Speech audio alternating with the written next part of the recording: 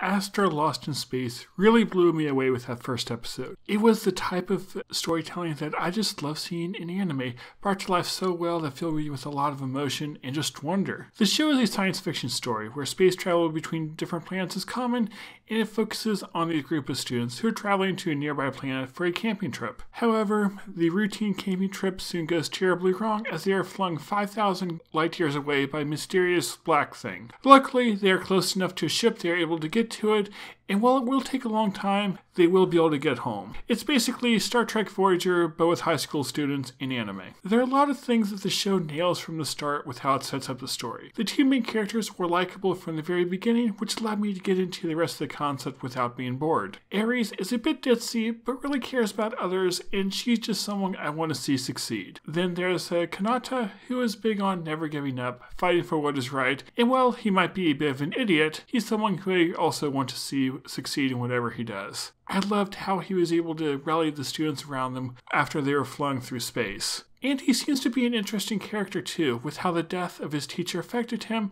and while he puts on a tough act, there's definitely a lot of doubts beneath the surface that I think will be interesting to get into. I was also impressed with how they set up the world here. Being so futuristic, there are a lot of details that they could explore, but the show is only giving us the small pieces that we needed to understand the story, so it never bogged us down with tons of boring exposition. I'm wondering how much we will get into the world as a whole here, since there's a lot they could do with it, or they could just focus on the whole plot of the students getting back home and not focus much on the world. Either way, it could work, though they could definitely do a lot here if they wanted to. I like the overall concept too, with them needing to find a way to survive and make it back home. There wasn't that much of the story shown beyond the concept, but there's definitely potential for it to be really exciting. And they did a lot to establish what could be a really good framework here.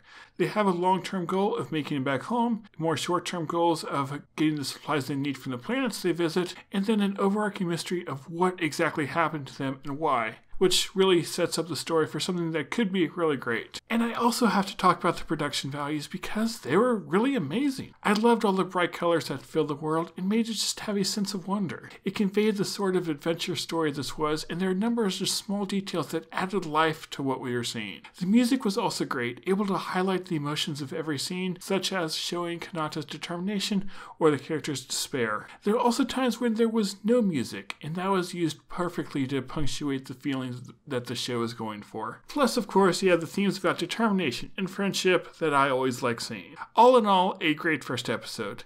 I ended up reading the first few chapters of the manga when that came out a couple years ago, so it is cool to see it animated here. And I'm hoping that the series will keep up the quality, though I am a little bit worried because every time I make a video specifically about how great a first episode is, I then end up being let down by the show in at least some way. Though maybe this will be an exception, I can only hope.